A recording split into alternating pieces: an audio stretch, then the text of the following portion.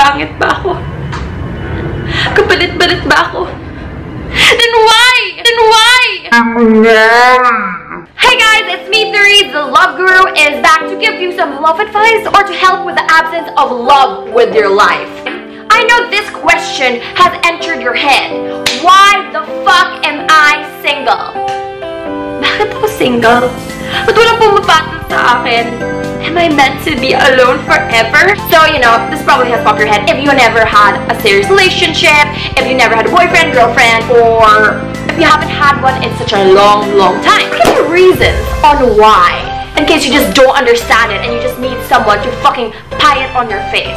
Number one is you are disgusting. Disgusting, it could be because, you know, it could be outside. Maybe you do look disgusting because you don't give a shit about what you look.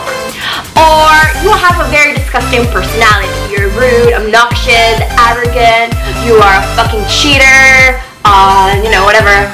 You're fucking dick or a bitch. So it could be interior, exterior, or because you're disgusting because you don't give a shit about hygiene. Like you don't brush your teeth, like you want a mint? Or it could be you don't take a shower, like, and you just rely on perfume. But perfume only works to some extent. Come on, take a shower. They want to stay away from you. Dos. Bulag kayo. You are blind. The person is already right in front of you or right beside you, and yet you are looking 1,000,000 miles away from you. The person that cares for you, that gives a damn about you, and like cherishes you is already right beside you. You'd be stuck in the friend zone, or you bro zoned him. You'll be like, why isn't anyone loving me? Why am I alone? But then the person is just like, excuse me bitch, I'm here, hello. If you know, look over this direction, you would see me. Third, your crush doesn't like you. Di ka crush ng crush mo. And like you are still hoping that one day a stone would hit his fucking head and he would wake up and realize that he actually has feelings for you. There's a possibility that he won't like you. But you know, asa ka lang.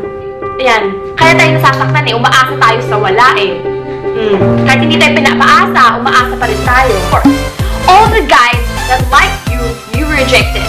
Someone's gonna be like, oh, can I make you ligaw? Or they don't even, or can I court you? Or, you know, they do things that show that they're courting you, but you just reject them. You don't give a damn about them. You just don't give them a chance. Pick things and be like, oh, I don't like him because his eyebrows are not on fleek. Or I don't like him because his eyes are too apart. Or like, you just find these small things to not like him. Therefore, you don't give them a chance.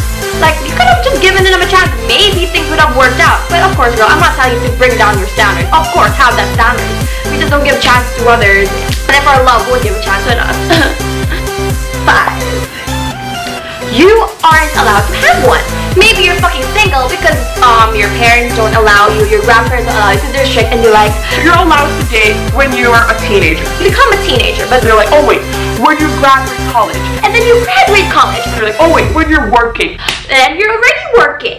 And then you're like, okay, wait, mom, I don't think it's ever gonna happen. Maybe when I'm already a corpse rotting on my grave, maybe then I can date, right? Maybe, just maybe. But obviously, parents care even if they just seem like they want to torture your life. 6. Your friends or family always disapprove of the people that you're dating. Oh, I don't like him for you. I don't like her for you. Like, I think he seems like a fucking douchebag. Nah, he's not cute. I don't like his eyes. So it's basically, you might like the person and that person might like you, but it's your friends or even your parents or your family that disapproves. And you're like, is it you guys that are dating her or dating him? Or is it me that's dating him? Okay, go ahead. Say what you want to say. It's your love life, not mine. But obviously, sometimes they got good intuition. Trust me. Sometimes friends and family knows best. 7. Too busy with school, work, or pursuing your dreams or whatever that you had no time for pursuing a relationship because you are too busy with you. And it's okay, that's good. Because obviously, it's nice to focus on those things. Because at least, they won't leave you. A guy can leave you anytime. 8. You are meant to become a priest, a nun, a monk, or whatever. But there's a calling for you and you just haven't answered it, or you're not sure about it yet. Maybe God is knocking on your window and you just have to open that window. But I don't think I'm gonna be a nun. I think I'll be a disgrace to the nunnery. 9. You're just meant to be forever alone. You were born alone, unless you're a twin or a triplet or whatever, and you are gonna die alone. Yeah, it happens. Some people just are just not meant for anyone. They're just meant for themselves. You're just meant to be that old cat lady, or the aunt that spoils her nieces and nephews. It could be.